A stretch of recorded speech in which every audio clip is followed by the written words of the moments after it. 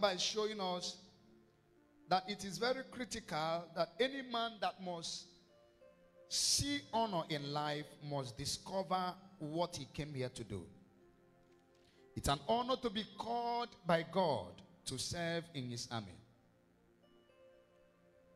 We must understand critically that God does not win battles from heaven. God wins battles from the earth. You are my battle axe, and all of you are my weapons of war. For with you, I will tear down.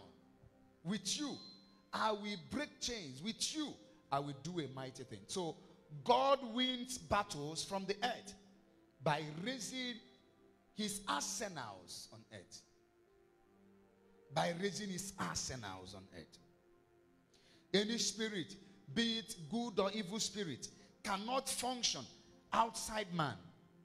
So spirit's greatest need is a body through which that spirit can express the full potential and the capabilities of what it can do. So anytime God will win battles, he wins battles from heaven through men. Through men he has raised.